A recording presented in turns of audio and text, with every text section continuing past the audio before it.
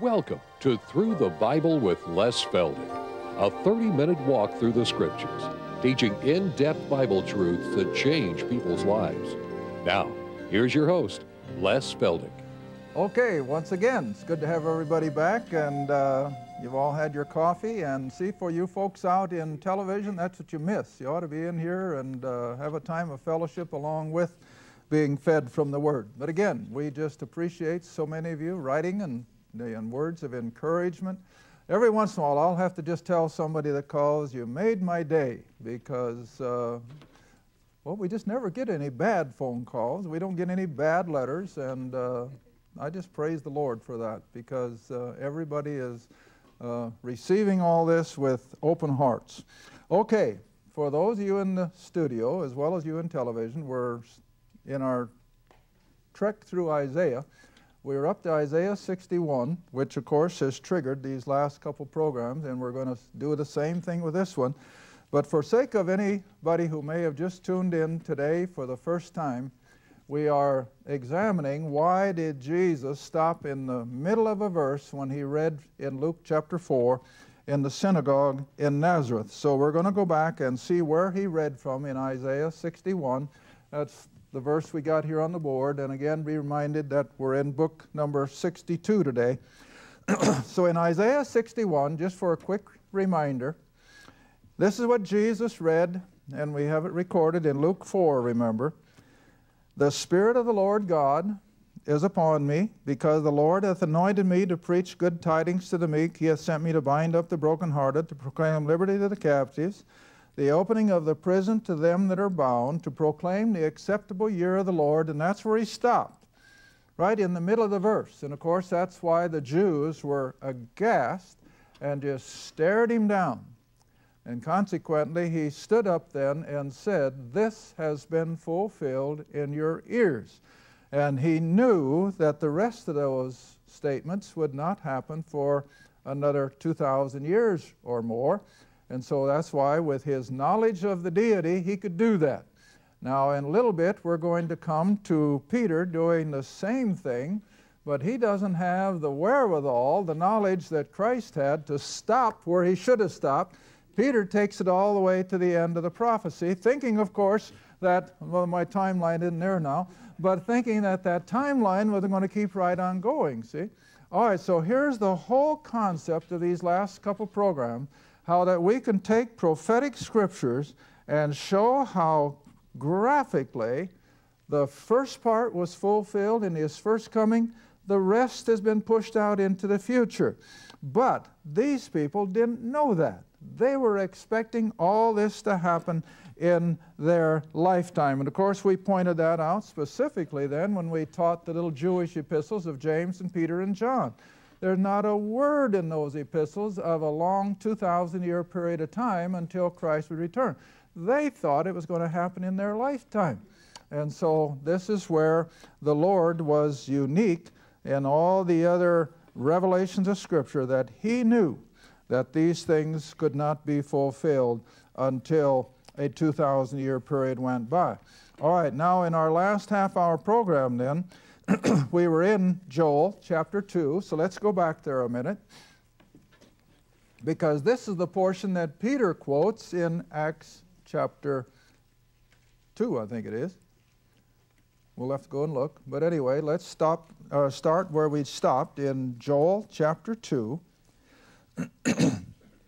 where between verse 29 and 30, you can put your dash or a break of some kind, because 28 and 29 were fulfilled at his first advent, especially on the day of Pentecost.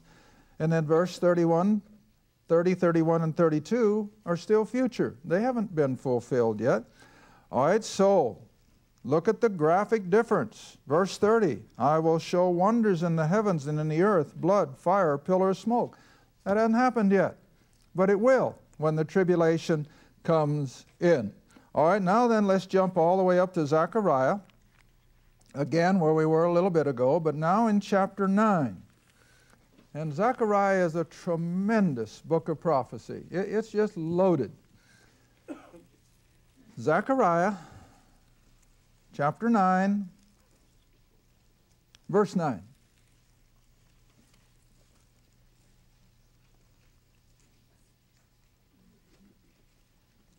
Now this again is so easily dissected. You don't have to be a rocket science to see what it's talking about.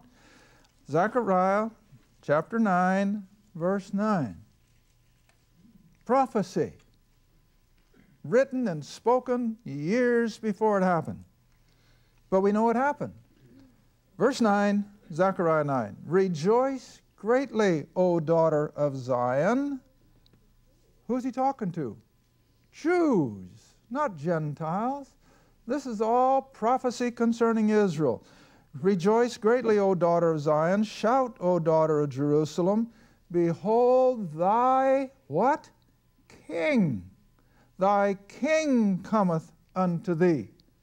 He is just, having salvation, lowly, humble. See, that's why, who was it? Was it one of the 12 that said, can any good thing come out of Nazareth? Why? Because it was such a humble place. There weren't any of the elite of Israel living in Nazareth. They headquartered in Jerusalem. So he came from humble beginnings, see, lowly. Reading on, riding upon a donkey, upon a colt, or the foal of a donkey, as lowly as you can get. Did it happen? Of course it did. That was the day of his triumphal entry. And it was more or less the end of his first advent. All right, now read on into verse 10. Now we jump into the next event, which would be the tribulation. I will cut off the chariot from Ephraim and the horse from Jerusalem, and the battle bow shall be cut off. See, that speaks of war and killing. That's the tribulation, see? And then the rest of the verse. What's next? He will speak peace to the heathen. You see what I'm talking about? So clearly Zechariah prophesies concerning his first advent, but he ties it right to the tribulation and the kingdom that would follow. And there was no idea that there would be a long time frame in between. All right, now let's just jump into the New Testament, and let's just jump all the way up to Luke chapter 1. Luke chapter 1. And I use these verses quite often. So some of you may have almost begin to say, well, oh, goodness, can't he forget that he's already used these? No, I don't forget very easily, but these are so apropos for this very reason, again, of showing that Israel was looking for a king and a kingdom. All right, Luke chapter 1, and we'll jump in at verse 64. Remember the backdrop. Zacharias, the priest, had been stricken, unable to speak as soon as Elizabeth became pregnant with John the Baptist. And so for 9 months he has been unable to speak. And as soon as he announced on writing it on a tablet that the baby's name was John, they were all amazed in verse 63. Now verse 64. This priest, Zacharias, the father of John the Baptist, his mouth was opened immediately, supernaturally, and his tongue loosed, and he spoke and praised God. See? And fear came on all that dwelt round about them, and all these sayings were noised abroad throughout all the hill country of Judea. In other words, just like any other society, rumors started going. Have you heard what happened to that priest up there at the temple? Man, he's been unable to speak for 9 months, and as soon as the baby's born, he's got his voice. Boy, it was just topic for gossip, see? All right, and it went all through the hill country then of Judea. All right, now, verse 66, reading on. And they said, what manner of child shall this be? And the hand of the Lord is with him. Now, verse 67. And his father, this priest, Zacharias, was what? Filled with the Holy Spirit. This isn't something waiting for Pentecost. He has already been filled with the Spirit. And in that Spirit power, this is what he reveals. And it's not just wishful thinking Jew. And he prophesied saying, now watch this. Blessed be the Lord God of Israel, For he hath visited and redeemed his people. He hath raised up a horn of salvation for us in the house of his servant David, as he spake by the mouth of his what? Prophets. See, all the Old Testament had been foretelling this. And that we, the nation, should be saved from our enemies. Now that isn't sin there, it's enemies. Well, who were Israel's enemies? The same Arab world that there's enemies today. No different. And that's what the hope was, that when their king would come in, they would be able to withstand all the pressure from the Arab world. And they could be saved from their enemies and from the hand of all that hate us. Now verse 72, to perform the mercy promised to our fathers, and to remember his holy covenant. What covenant? The one he made with Abraham. See? Remember the covenant that he swore to our father Abraham.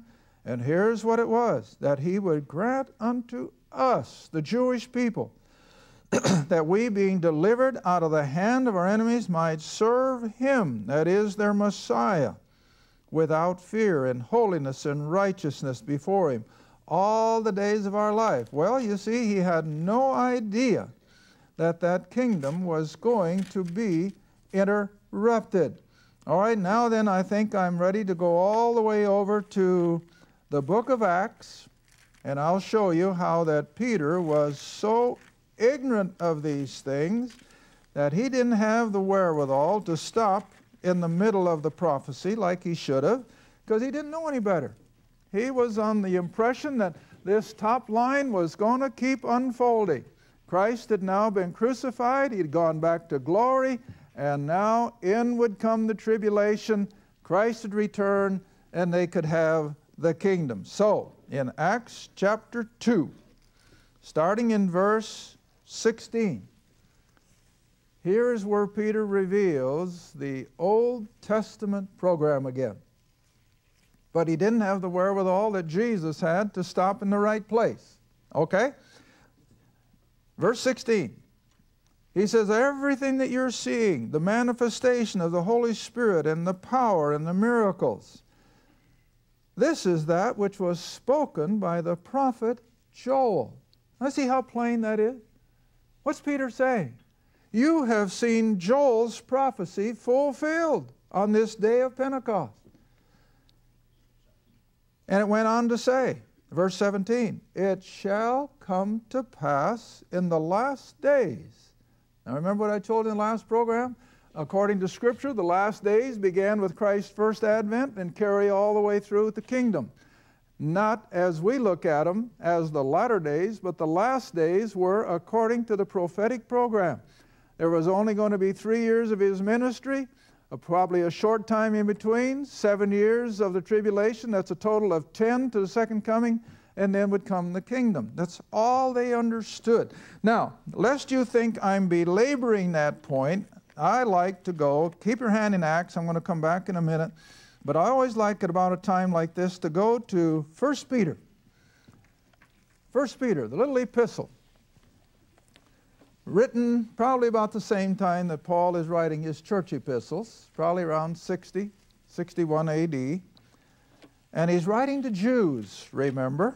He's writing, according to verse 1, writing to the strangers scattered throughout Pontus, Galatia, Cappadocia, Asia, and Bithynia. So those were Jews who had been scattered because of Saul of Tarsus' persecution. All right, now then, chapter 1, verse 10. And this just says it all. 1 Peter chapter 1, verse 10. Of which salvation the prophets, see, there again, a reference to the Old Testament writers, of which salvation the prophets have inquired. What does that mean? They asked questions that they couldn't answer. And so they inquired and searched diligently. What were they searching? All those Old Testament prophets trying to put this thing together. There were certain little tidbits that they could get a little bit, but nothing ever gelled. And so they searched diligently, searching what manner of time the Spirit of Christ, who was in them, that is, in the prophets as they wrote, speaking in what manner of time the Spirit of Christ which was in them did signify, when it, or He, the Holy Spirit, testified beforehand. Now here it is. The Holy Spirit was revealing in a veiled way all through the Old Testament the sufferings of Christ and the what?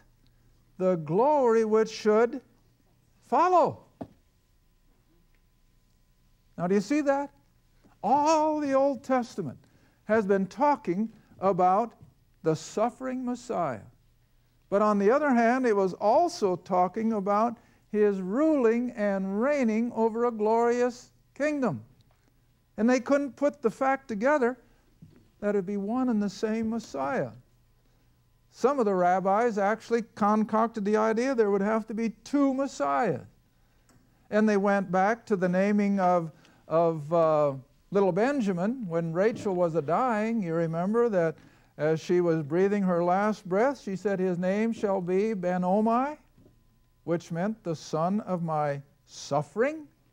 But Jacob overruled and said, no, his name will be Benjamin, which in the Hebrew meant the son of strength and power.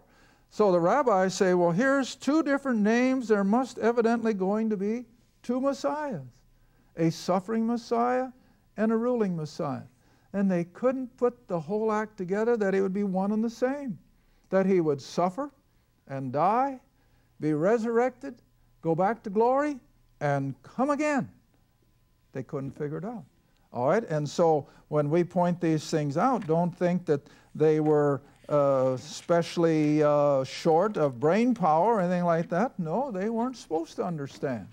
God veiled it for His own purposes. All right, so now then from Acts, I think we can pretty much go back now, if you bear with me. We can go back to Isaiah 61 and continue on. The prophecy now of what will follow after the tribulation has run its course and Christ will return and bring in this glorious earthly kingdom promised all the way up through the prophets. The suffering is past, and now the next thing is the ruling and reigning Messiah. All right, back to Isaiah 61 and jump in again at verse 3. Isaiah 61, verse 3. Now the next thing is to appoint unto them that mourn in Zion, to give unto them beauty for ashes. Now we use that term even in our English vernacular. And what does it mean? To have something that is as unattractive as a pile of ashes suddenly becomes something as beautiful as a rose in full bloom. What's the picture? When the world comes out of the horrors of the tribulation, it's going to be ashes. Now I'm thinking, is this a good time? Maybe it is. Jump up with me. Jump up with me to Jeremiah. We've used these verses at least in some of our Oklahoma classes. Jump up with me to Jeremiah chapter 25. Now if you got a little imagination whatsoever, you can see that this is the ashes that's going to be the result of those 7 years of wrath and vexation coming on the planet. Now, I read a lot. I think you all know that. And I'm just amazed at how many intellectual people, if they know anything of this at all, scorn it. They just ridicule it.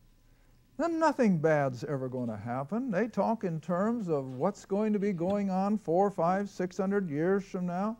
Well, I got news for them. They may be intellectuals. They may have degrees. They may think they're elite. But this little old farmer knows a lot more than they do. Because I can go according to the book. And this is what's coming.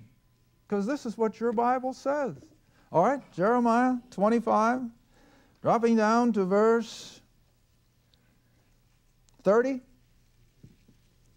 Jeremiah chapter 25, verse 30. Now don't scoff at this. Don't just shrug this off and say, well, this is just some disgruntled prophet. No, this is inspired by the Spirit of God. And even though we're not going to be here, we don't have to worry about it happening to us, yet it's for us to know, to warn people that it's coming.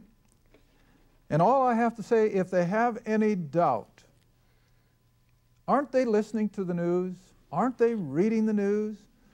What is the uppermost thought in the nations of the world today? Weapons of mass destruction. That's all they're thinking about. It's all they're talking about. Russia has now announced that they're coming out with a greater nuclear weapon than anything else that's in the world. Well, what do they hope to do with it? Iran. They want to produce nuclear weapons. What are they going to do with them? Just as soon as somebody drops one anywhere, somebody else is going to retaliate, and it'll just be a domino effect. God isn't going to allow it to happen. He's going to do it. But it's coming. All these weapons of mass destruction are going to be used. But in God's time, all of these diseases that the world is worried about, they're coming. And all of the extraterrestrial things, it's all coming. Because God is going to make this planet ashes out of which He can bring in the beauty of His kingdom. All right, here's the ashes, and I got to hurry. Jeremiah 25, verse 30. Therefore, prophesy thou against them all these words, and say unto them, the Lord, Jehovah, Israel's God, the Lord shall roar from on high and utter His voice from His holy habitation. Second coming, see, when He's going to return. He shall mightily roar upon His habitation, that is, this planet. He'll give a shout as they that tread the grapes. I'll come back to this when we get into the later chapters of Isaiah, probably next month's taping. And He'll give a shout as they that tread the grapes against all the inhabitants of the earth. Not just Israel. Every human being that's still living will fall under this wrath of a righteous God. All right, verse 31. A noise shall come to the ends of the earth. Now, I don't know how you interpret that, but I think it's real simple. Nuclear bombs exploding completely around the planet. Now, you talk about a domino effect. That's what's going to happen. As soon as somebody drops a nuclear on one place, somebody else is going to retaliate, and it's just going to be, well, like the book of Revelation puts it, it's just going to be like a domino effect. The cities of the world are going to disappear. That's in Revelation 17 and 18. All right, but this is the Old Testament's view. All right, going on. The noise shall come even to the ends of the earth, for the Lord has a controversy with the nations, plural. He will plead with all flesh.